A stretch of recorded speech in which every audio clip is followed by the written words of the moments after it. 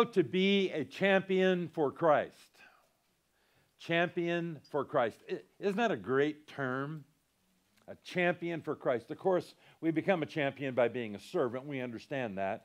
If you want to be great in God's kingdom, you have to learn to be the servant of all. But still, that title, champion for Christ. And this morning, we're going to take a look at how one might become a champion for Christ from Hebrews chapter number 12. This is the moment when we should pray once again, asking God to fill our hearts with His Word. Lord, we come to you this morning with our hearts wide open.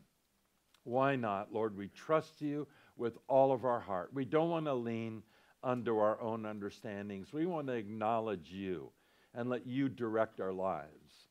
And you direct us best when God the Holy Spirit speaks to us through your word. Now, Lord, we believe that all Scripture is inspired by God. We believe that it's profitable for doctrine and reproof and correction and instruction, so that the man or woman of God might be thoroughly equipped unto every good work. And so we lay our hearts bare before you, Lord, and say, speak, your servants, your church is listening. We just want to glorify you. We want to be strong servants of the Lord, which will translate it into being a champion for Christ. And so, God, we commit this all to you now. By faith, in Jesus' name we pray. And everyone agreed by saying, Amen. So just as a runner keeps his eyes focused on the finish line, you know what I mean? A sprinter. As he's running down that 100-meter race, he's not looking around at the stands or looking at his competitors.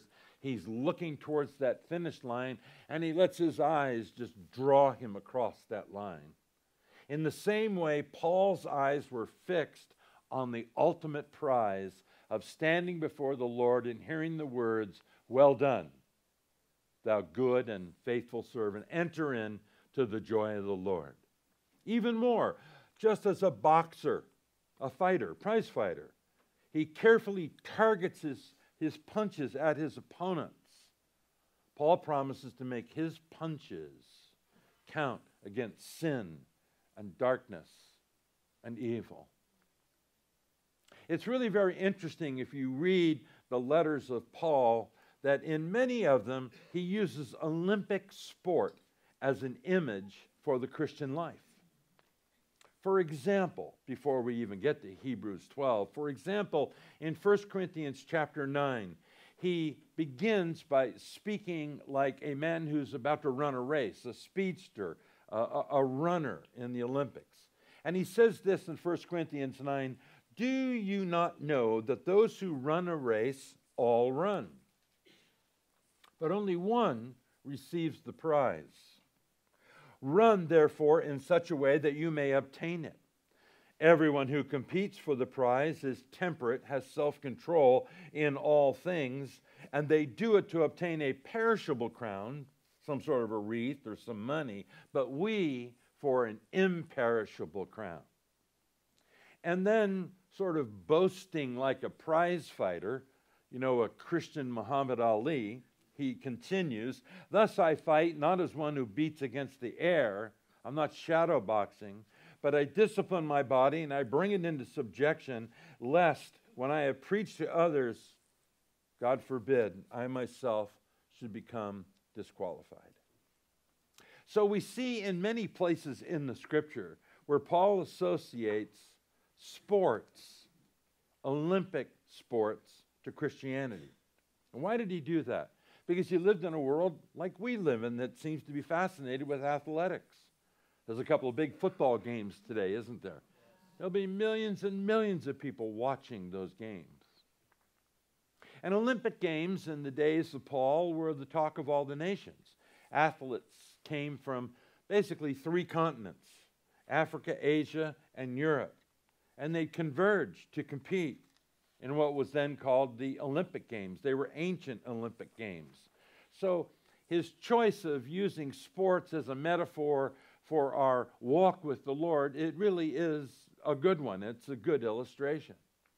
Now these athletes, which this is interesting, would train for 9 months in order to compete. Not less, not more, but 9 months. That was the rule. And it was a very strict, disciplined, and rigorous training. They gave up nearly all physical pleasures in preparing for the competition, all in the hopes of winning a coveted prize. And that's why they trained so hard, because they savored the idea of knowing that at some point they'd be ranked as champions. Oftentimes their names were engraved on memorial stones in cities and towns. They were highly esteemed. They were celebrities. People would gawk at them in the marketplace and gather around. They had songs written about them. They became national heroes. Audiences of people would pay to watch them train. So the ancient athlete lived for the day that a judge would crown him champion of some particular sport. But again, this honor came at a high price. I want to emphasize that. It was hard work to become a champion. And they were willing to deny the flesh today for the promise of victory tomorrow. I know you relate to that. Isn't that a good sentence? They were willing to deny the flesh today for the promise of victory tomorrow. The judges were interesting. The men that were chosen to be judges were nobility, noble citizens, people with high integrity. They sat on thrones and they dressed in purple and gold. They would start the contest and they would judge the winners. They made certain that the athletes competed according to the rules. And so there's a nice little metaphor there, and Paul uses all of that in his writings to inspire Christians. Now, as we read Hebrews chapter 12, Paul gives us a picture again of runners, and they're about to run a race, and they're casting aside their training weights. They're striving to win. They're pressing to the finish line, running hard with an eye on the prize. And so the connection to that metaphor on our faith is already understandable to all of us, but I think as we read on, it's going to be even easier to see and something we can make application of in our lives. Now, here's the reason he was writing to these people, because the believers in Jerusalem at this point in time in the early church were being challenged not to quit. Like an athlete, they were to keep pressing on, well, towards the mark of the high calling of God in Christ Jesus. And so this letter seems to be directed towards a community of believers that had well, grown weary of walking with the Lord. They were worn down. And they were beginning, at least some of them, there was a little movement within the early church there, to give up. Growing weary and giving up. Maybe those words strike your heart. Maybe some of you are growing weary and are tempted to give up and say, well, I've accepted the Lord. I'm a Christian. That's all that's needed. I'll just live out the rest of my life and die and go to heaven. That's probably true. But we're never called to give up. We're called to press towards the mark of the high calling of God in Christ Jesus. We're all still serving and growing and developing as Christians. These people had stopped running forward. And that's not right. Most of you have heard of Greg Laurie. Let me read a quote from him. Becoming a Christian takes only a single step. You all remember that night when you took that single step, or that day, or that moment in time. But then he goes on in his next sentence, being a Christian, though, means running with Christ for the rest of your life. even when you're 75, for the rest of your life. So apparently the Jerusalem Christians were tempted to give up fighting the good fight. And if you really look at lots of commentaries by experts who have studied this book in this period of time, many had already turned back, and they had turned back to the traditions of Judaism. And as far as Paul was concerned, wow, that would never do. No, no. Because his point and our Lord's point and the Bible's point is that Christianity is always a forward-looking faith. It's always looking forward. You're always moving forward towards something, and we know what that something is to be in the presence of the Lord. Either after we die, when our spirit goes to be with the Lord, or through the rapture of the church, or whatever might be the vehicle that would get us there, we're all looking forward to paradise with God. So the Christian faith is one that's always looking forward. It's not supposed to be stagnant. We're always supposed to have a vision. Without a vision, the people perish. All of us in our lives should have a short-term vision, for the next month or something.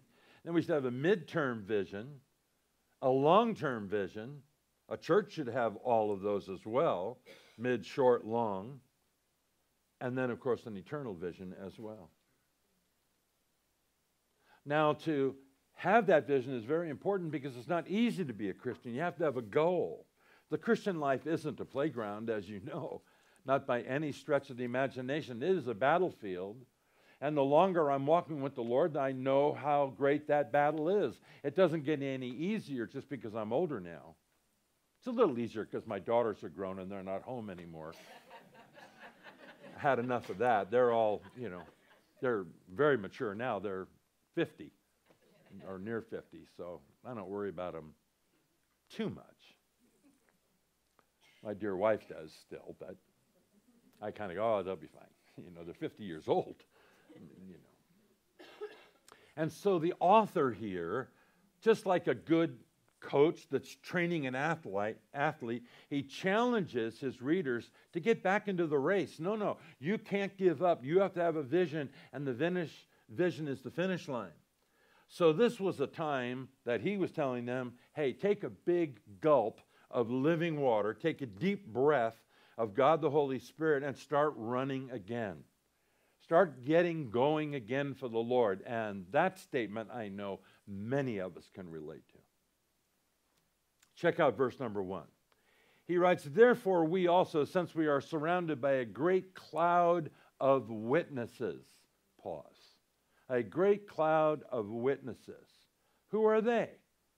This great cloud of witnesses. Well, I think most of us here that have studied the Bible at all know that this is a reference to the faithful saints listed in chapter number 11. They're a lot more than just spectators sitting in the stands of heaven watching us, more than observers gazing down upon our lives. They are a constant witness to us through the track record of their own amazing faithfulness to God in good times, but especially in tough times. True champions of faith.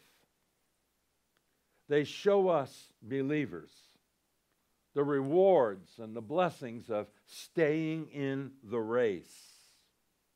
And their lives, if we read their stories in the Old Testament, they display stamina and commitment and faith and endurance and a word that's probably not in the dictionary, stick-to-itiveness. They stuck to it.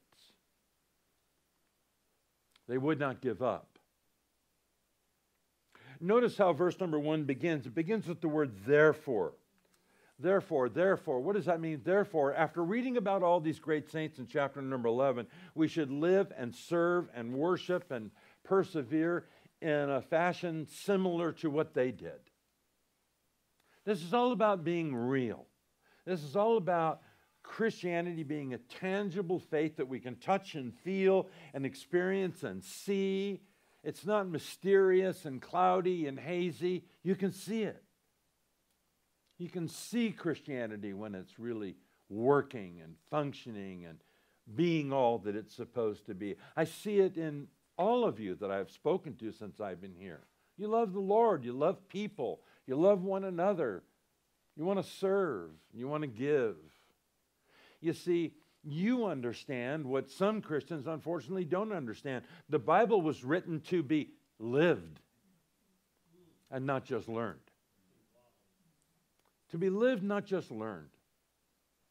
Lived so that we can prove ourselves faithful as doers of the word and not just hearers of the word only. No, we're doers of the word. Our faith is seen at the supermarket, on our street, in our family, obviously at the church, at the bank, at the school, at our grandson's graduation, whatever it might be, or granddaughter's graduation. So let me say this to you, understanding the people in chapter number 11 and their stories that are told in the Old Testament, the next time you feel like one of them when they were being misunderstood or they were being abused or they faced resistance from people around them or the government over them or they struggled with all kinds of challenges. Remember these people. For example, Joseph. Joseph, he's listed in chapter number 11. He was sold, kidnapped. Can you imagine that? He was Jacob's favorite son. The other guys, the brothers, got jealous. So they kidnapped him. And not only did they kidnap him, they abused him, and then they sold him into slavery. Human trafficking is what they were involved in. If anyone could have nursed his wounds for having that happen to him and said, I give up on God, I give up on all this the Lord God of Israel business, surely Joseph could have. He could have said, if there was a God, this never would have happened to me. But he forgave his brothers instead. He kept his eyes on the Lord. He received vision and prophecy from God. And later, as he rose to power, as God elevated him and rewarded him, he didn't hate his brothers. He loved his brothers, and he took care of them. He made sure they had food and money and blessed them. He served the God of Israel very well. He was a champion for God for sure. He had very real, tangible faith. When you read his story, you go, wow, I can see his faith in action. Some of us have trials in our lives. We might even call them a fiery trial. You know, some challenging things. Those of you that are, my age or approximately the same age, you worry about your children. You worry about your grandchildren. Maybe one of your grandchildren is not doing well. Or maybe you're struck with a health issue that suddenly comes out of nowhere and the doctor says, you know what, you have... Or there's a financial reversal, or just something, a fiery trial. Read the account of Shadrach, Meshach, and Abednego. They knew something about a fiery trial for real, didn't they? And God delivered them. Actually, if you read into the story just a little bit, it was Jesus that delivered them. It was a pre-incarnate appearance of Christ. I've asked several of you, how long have you lived in Casa Grande? All the answers have been 9 years, or one fellow said 13 years, somebody else said 18 years, but maybe some of you have only been living in Casa Grande for a short season. You came from the Republic of California. Or you came from the winters of Minnesota, or who knows, or the winds of Nebraska in January, I don't know. And moving to a new city, and coming to a new church, you're confronted with the challenge of change. And as we get a little bit older in our lives, we don't like change. We kind of know where everything is. I know where the scissors are. You know what I mean? I know what drawer they're in, I know where I keep my toothbrush. I don't have to look for it every morning, The challenge of change. Well, check out the faith of Abraham. God spoke to his heart, and he said, bye-bye, Ur of the Chaldees, and took off for pretty much an undisclosed destination, sort of, spoken of generally as the promised land, whatever that meant. The challenge had changed, but he picked up his tent, his people, and his camels and sheep and cattle, and off he went. Sometimes out of the blue, a big problem comes. I mean, it's a big one. A big one. It's a giant problem. Well, read about David. In chapter 11, and of course in the Old Testament, the giant slayer. Take heart, just a boy with a sling and a rock, with great faith. He yelled at Goliath, "Who are you to come against the Lord God of Israel, the living and true God?" Threw a rock and killed him. Clearly dynamic faith, visible faith, tangible faith. All of his brothers and King Saul and everybody else who thought they were great soldiers stood there with their eyes wide open and were amazed at his faith. But that's what he had, a very tangible, noticeable faith. And he was proud of it. Be proud of your faith. Be proud of your relationship with Jesus Christ. Be a torchbearer. Be a champion. And that is the writer's point in the one word, therefore. Whenever you see that word, therefore, stop and take a deep breath. And remember that the Christian life is not intended to be a playground in a park. There's spiritual warfare, and it is a battlefield. And when the race gets difficult, and it will, and you feel like quitting, and you might. I have felt like quitting. I could give you some examples of that, but it would take too long. About 10 years ago, I almost quit. It was a very difficult time for me.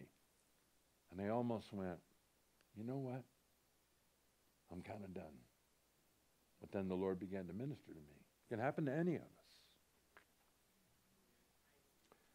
Consider those who have run the race before you. And if they ran well, you can too, because I'll tell you why you can too. You have greater promises than David had. You have greater promises than Abraham had. You have greater promises than Moses had. You have this promise. We can do all things through Christ Jesus who strengthens us. And all is only 3 letters, but it's an enormous word. We can do all things. We can be strong in the Lord, the Bible says, and in the power of His might, which is important to remember, church. We have to invoke the Holy Spirit. When we say our prayers, we have to say, Father, please let your Spirit fall upon me and strengthen me to be the man or the woman of God that you want me to be in this moment, so I can be a champion for you and bring glory and honor to the name of your Son, Jesus Christ. Jesus made it very clear, until the Holy Spirit comes upon us, until that baptism of the Holy Spirit happens, we can't really have the power to be the witnesses we want to be. And I understand the doctrine of the baptism of the Holy Spirit can be a one-time moment. I understand. But if you read Paul carefully, he also invokes that concept of asking God, the Holy Spirit, to re-empower us as needed. And I believe that that is so important. And then even more, adding to this, if you will allow me to do that, drop anything that slows you down. Easier said than done. But look at the scripture. Continuing in verse number 1, after his opening comment, he says, let us lay aside every, look at that word, every. He didn't say 1 or 2 things or the one that's bugging you the most. He said, lay aside every weight and the sin which so easily ensnares us. So when the race becomes difficult, and it always does, look around and see what you're carrying. We tend to look at circumstances, and we look at other people.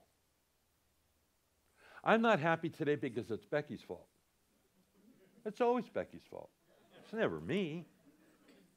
When she's upset and having a bad day, guess whose fault it is? It's Al's fault. You know, we're retired, semi. We're together constantly, so it's either her fault or my fault. There is nobody else to blame. I guess we could blame Nancy Pelosi once in a while, but no, we won't. It's pretty much just, you know. I'm sorry if I offended anybody, but it doesn't sound like I did. So it's their fault I'm slowing down. It's their fault I'm not doing well. And there are moments and times, and I shared with you one for me about a decade ago, where you can even blame God. And I did blame God at that point in time. But that can't be right. How can I blame God? So I have to lay that thought aside. When I get my wits about me again, you know, my spiritual feet underneath me, I have to lay that aside. We are all responsible, are you ready for this, for our own race. Becky's not responsible for my race. She can buoy it by praying for me, and I'm not responsible for her race. That's our own race. That's why he writes, let us, or let me rather, let us lay aside every weight and sin. Disappointments, challenges, troubling things are just a part of life. We're not always going to have it our own way. What I think we need to do is to separate that which is significant from the stuff that's just annoying. You know, there's a lot of annoying things in our lives. That's annoying. That's irritating me. But it's not necessarily significant. And we're all going to have disappointments. We're all going to have challenges. We're all going to have issues. That's just the way life is. That's how God works in our lives. When we get to heaven, we'll be free of disappointments. And then I like to always think, well, this thing that's going on in my life, is it going to matter 100 years from now?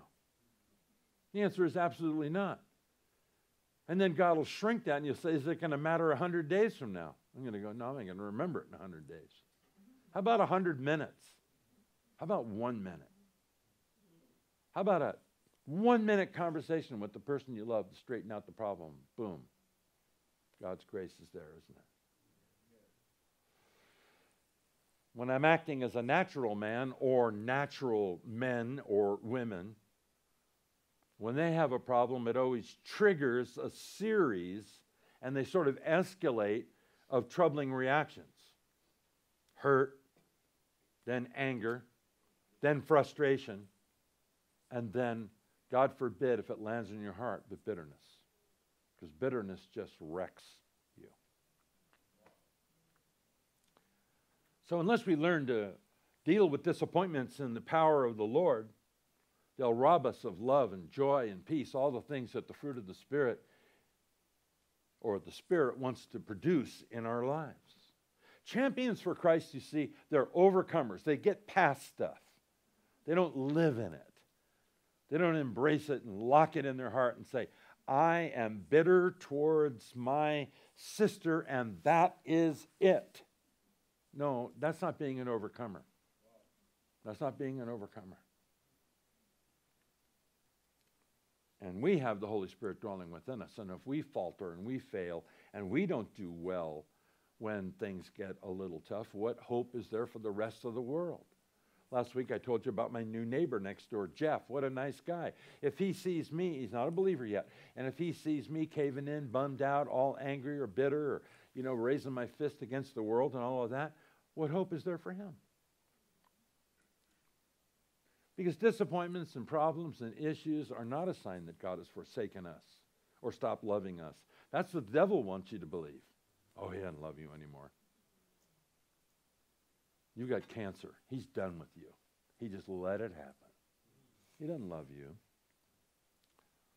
No, God's love for us never fails. And when we're in the middle of a trial or a challenge, that's when his love can just pour out on us with strength and grace. So we don't want to carry things. The secret of success when running the race is to strip down to the essentials. You can't run a race carrying 2 sacks of cement or, 4 2x4s on this shoulder and another 4 2x4s on that shoulder. It just won't work. You can't run the Christian race covered in a thick layer of bitterness or anger or fear or even doubt. So the writer here, Paul, is referring to anything that keeps you from running your race well. It needs to be identified and laid at the foot of the cross. Anything that hinders your walk. The Greek and Roman runners, as I referred to them at the beginning of the message. They used to somehow tie weights on their ankles, and they'd practice with those weights, and then the day of the race, or just before, the race day or whatever, they'd take the weights off, and then they felt free and young and vibrant, and they could run faster than ever. I guess it would be wrong if I didn't tell you that even good things can encumber us. I don't know what those might be. There are things, you know that, but evil things, sinful things will always entangle us. And so unless we get rid of those kinds of sins that I've been talking about in our lives, those kind of sins will trip us up. It'll rob you of the good things that God has for you. I'm speaking from the voice of experience. So run your race well. And if you see there's a weight, drop it. And remember, it's our faith that's being tested, not the other guys. The sin of Israel tripped up Israel. Unbelief robbed that entire generation from crossing the Jordan River into the promised land, and they blamed everybody else. But you know what? They had no one to blame but themselves. They didn't embrace and have faith in the plan of God.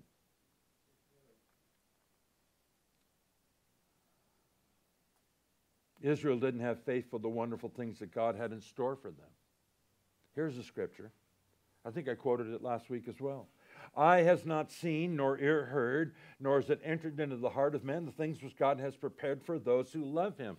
But getting prepared to get there, to receive all those things, stuff happens.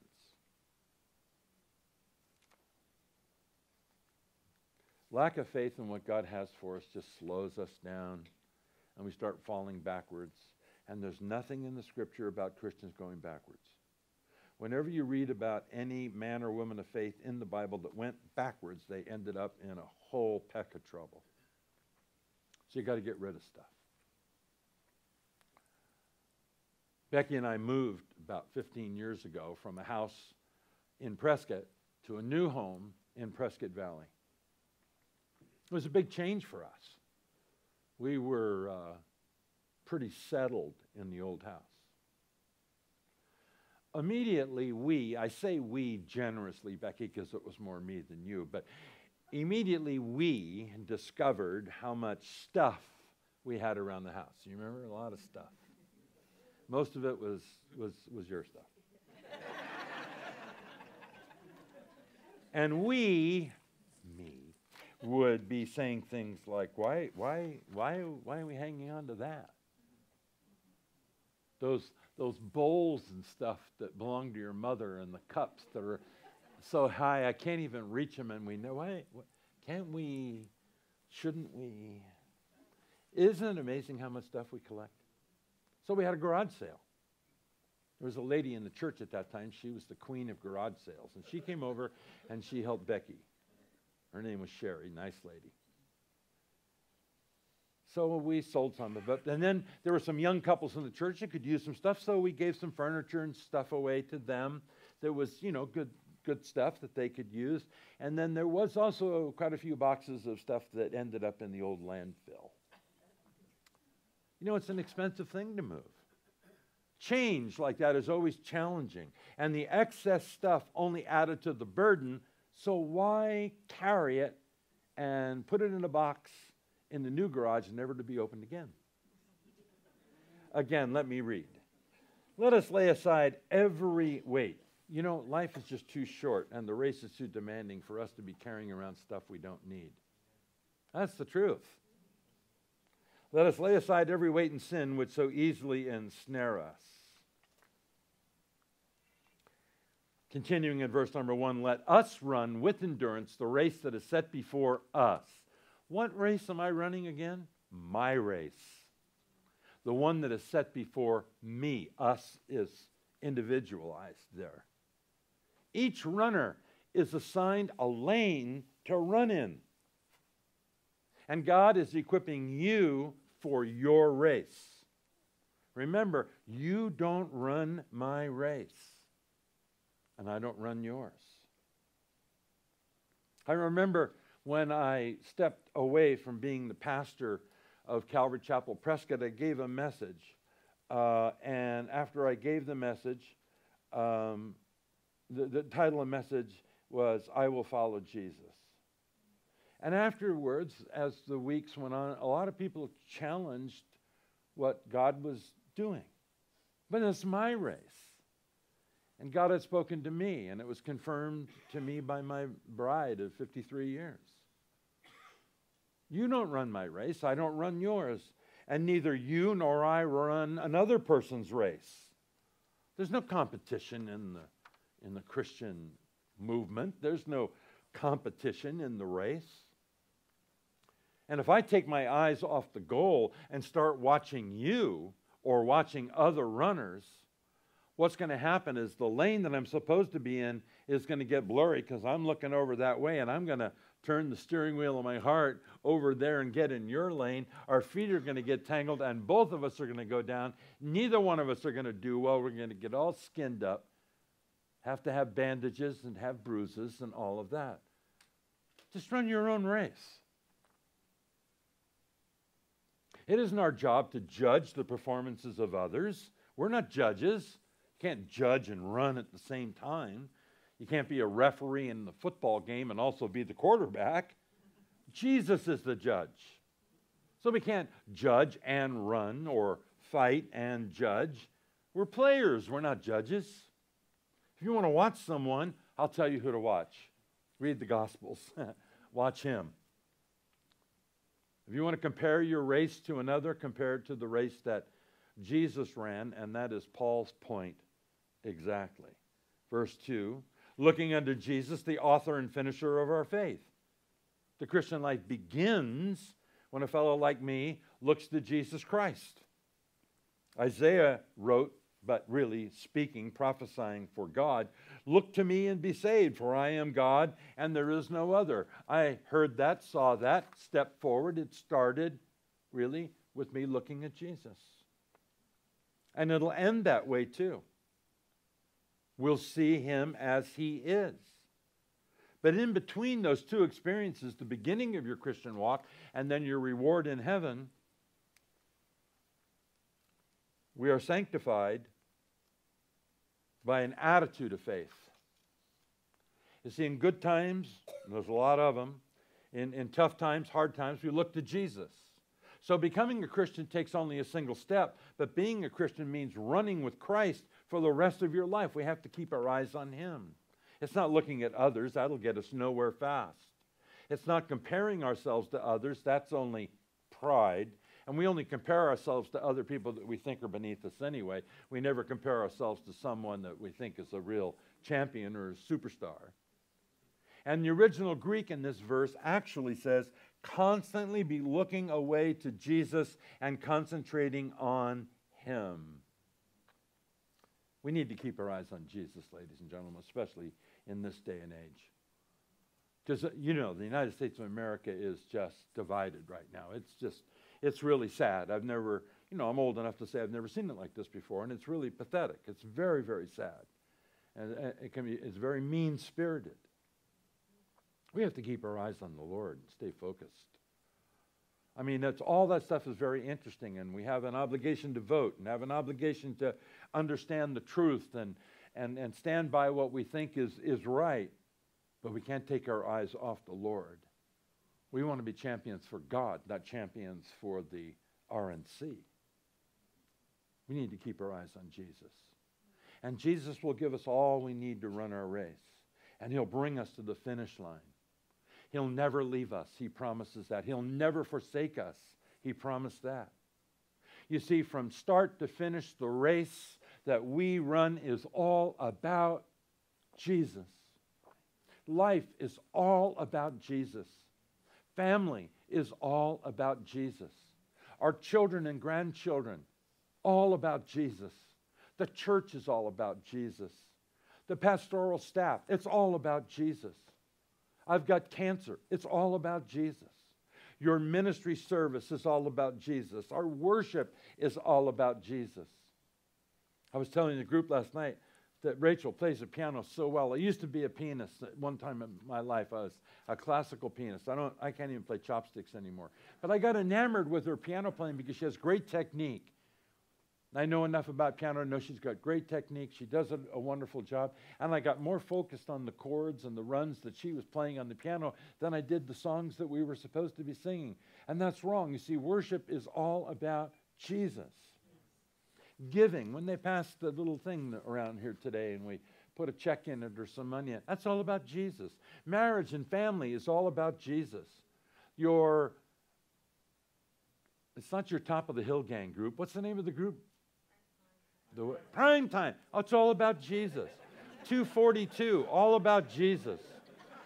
Trials are all about Jesus. What are you laughing at?